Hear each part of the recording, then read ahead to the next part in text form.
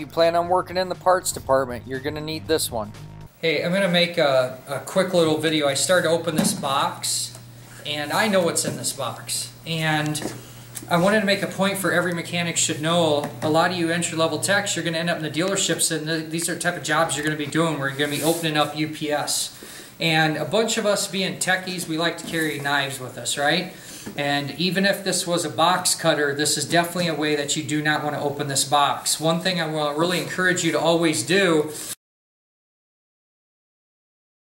is to open up the box and check the invoice first so that you can figure out what's in it. When you're opening all this stuff up from Parts Unlimited, Tucker Rocky, drag places like that, you have to have some idea to look in here and go, okay, what do I got in here that could be hurt when I go to open it? If I just whip this, like I said, take a knife in here and dig through here, there could be something really close to the edge. Now, per most shipping standards, we're supposed to have 2 inches of packing peanuts all the way around. From the top, the sides, the bottom. I tell you, not everybody's doing that. It just is what it is. So I could have merchandise that's pretty close to the top here.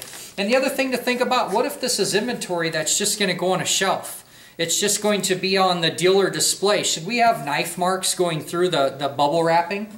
We wouldn't want to do that. So let's kind of see what we got going on here. Your deal is get the invoice out first.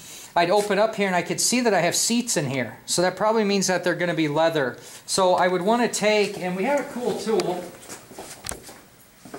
Alex had, gave us, one of our students here, and this was a box cutter to where, and you could just take and get in here like so, and then open that package. And then what I like to do, maybe just get it started, and then just try. See if you can't just rip it open instead of getting in here, like I said, and getting a knife out here and digging into this. I don't know how many times the dealers told me over my 8 years of teaching, oh man, you aren't going to believe it. Something as simple as opening up a box, somebody took a knife out, or even just a box cutter with, your 1-inch blade, and they hurt the product that's inside. So let's just take a look. I quit when I was doing this because I was kind of curious how close the packaging would be. So as I open this up, you can see here, it looks pretty nice, doesn't it?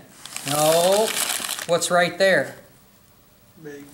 Look at it. There's something right there. Now that isn't going to be hurt in shipping, but if I would have taken my knife here and went like this, what would have I done to the surface of that?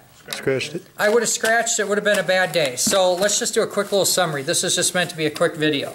Your little checklist on this. Number 1, open up the invoice. Find out what's inside that box. Number 2, be extremely cautious thinking what you're doing. If I'm going to use a knife like this, and that's what I have available to me, get your finger all the way up on there so that all you're doing is this, okay? That you're not going to go through the thickness of both sides of the cardboard. If you're unsure, you're unaware, and you've never thought about this, or this is your first day thinking about this, take your knife like this and measure the thickness of a piece of flap. Take a piece of cardboard out there and figure out how much knife that you can have to go through there. If I firmly support this, I'm not going to cut myself. I know we're supposed to hold knives in the right way, but take and go like this, and then I should be able to, do this. And notice how I didn't even cut the bottom flap?